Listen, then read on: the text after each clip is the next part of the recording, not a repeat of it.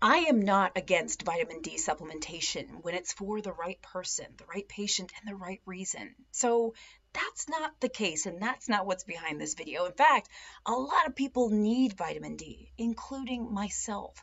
I am vitamin D deficient, and right now I'm on a high dose vitamin D supplement from my doctor.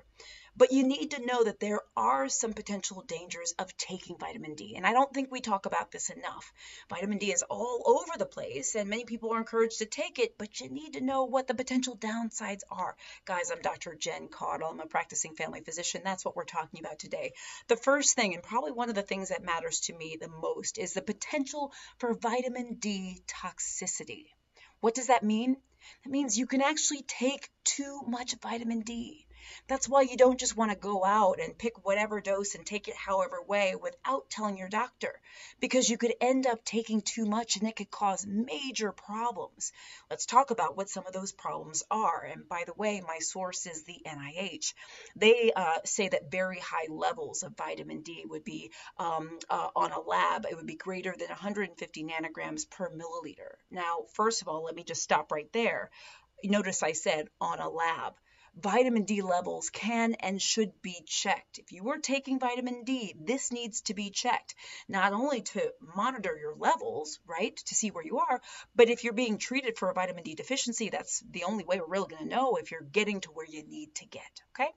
But it's also a way to make sure you're not taking too much or getting too much vitamin D. Some symptoms of very high levels of vitamin D, this is over the 150 nanograms per milliliter, nausea and vomiting can happen, muscle weakness, confusion, pain, loss of appetite, even dehydration, even increased urination or thirst, kidney stones even. Some people have high calcium levels that we see on labs or other electrolyte abnormalities because vitamin D does a whole lot of things in our body.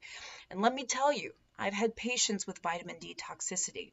They've taken too much vitamin D, and when we check their levels, they are through the roof. And not only that, they have had symptoms. Once we've stopped the vitamin D, lowered it, stopped it, whatever, their symptoms have resolved, their labs got better, etc.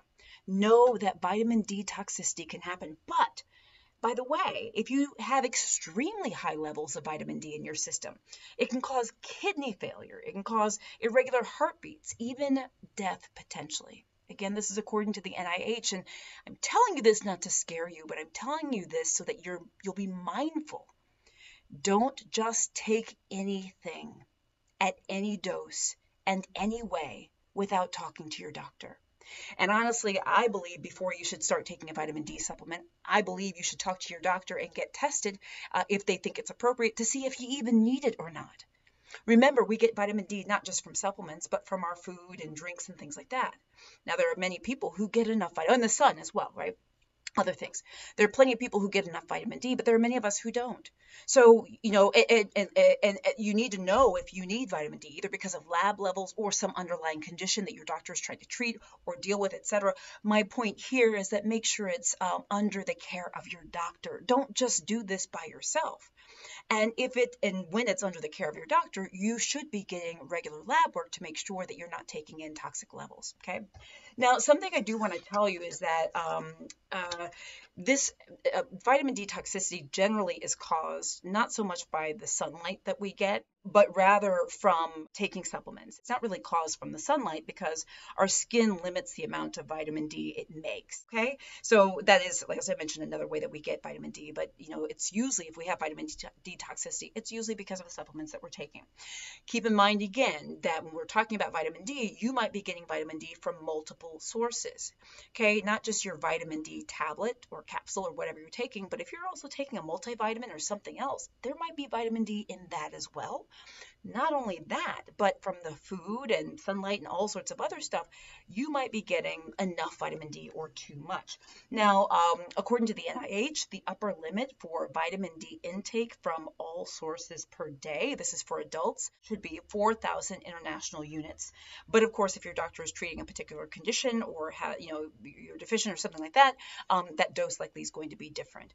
The 4,000 units is not for you to go out and buy something. It's not to help you figure out what to buy. It's just to let you know that there are thresholds for all of these things. And once again, encourage you to see your doctor so that they can guide you on how much they think you should be taking, if they think you need to be taking vitamin D at all. Okay. All right, so there's a lot more to say about vitamin D. This is just one thing. Let me tell you about the other potential danger of vitamin D, and there's other potential dangers too. I'm just focusing on these two in this video. There can be potential interactions with vitamin D, just like with any supplements or vitamins or even medications. There can be interactions with drugs, with medications, with other supplements. So some medications that can sort of be a little funny with vitamin D. Number one, orlistat, which is used for weight loss, can decrease levels of vitamin D. Important to keep in mind. I got my list here, just a couple more meds.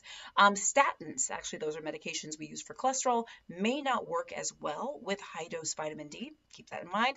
Steroids can lower vitamin D levels, and thiazide diuretics, we often use those for blood pressure and other things, could raise calcium levels too high if someone is also on a vitamin D supplement. Okay, I'm not telling you those things so that you can go in and say stop those medications or change them. Nope, it's just to give you food for thought and let you know that nothing in this world comes without potential risks versus benefits. And vitamin D supplementation is the same way. We are seeing it everywhere. Everyone is sort of becoming aware of how many of us are vitamin D deficient. Also, how much vitamin D may play a role in with our bodies. I have other videos on vitamin D, so I talk about that kind of stuff, like the benefits of vitamin D, how it helps our body and stuff like that. So I have videos on that. But the world is becoming way more conscious of this, which is great, which is awesome. But please do not mistake this consciousness as sort of a green light to just go take anything, however, whatever which way and whatever dose, without getting checked. Be evaluated like a baseline level to see what your numbers are, being monitored if you're taking vitamin D, making sure your doctor approves of the dose, taking the right amount based on whatever condition your doctor is trying to treat, etc. Just be mindful of this. Guys, let me know what you are doing. I want to know, are you taking vitamin D? What dose are you taking? Has your doctor recommended it? How have you gone about it? Are you getting your levels checked? Write in the comments. Also, please share this video with other people. I do want to spread the word. Take a look at my other videos on vitamin D as well. I hope they're helpful. For those of you on Facebook, please like and follow my page. Also, for those on Facebook, go to YouTube to see my other videos on vitamin D and other vitamins and supplements. You can also search on Facebook as well. YouTube, please subscribe to my channel. Click the little bell for updates. Guys, go to my website, drjencaudle.com, because I do have a free health newsletter that comes out every week, so you won't miss a video or anything like that. And I'm on social media literally everywhere. I have a WhatsApp channel. I'm on TikTok. I'm on Instagram, obviously Facebook and YouTube, you name it, at Dr. Jen Caudle. So make sure you follow me there. Send me a note. Let me know what you think. This is just the beginning, just one little piece of vitamin D. Okay, it's a very, very important thing, but just make sure that you are being mindful and that you're talking to your doctor. Guys, I'm Dr. Jen Caudle, practicing family physician. I hope this is helpful. I'll see you soon.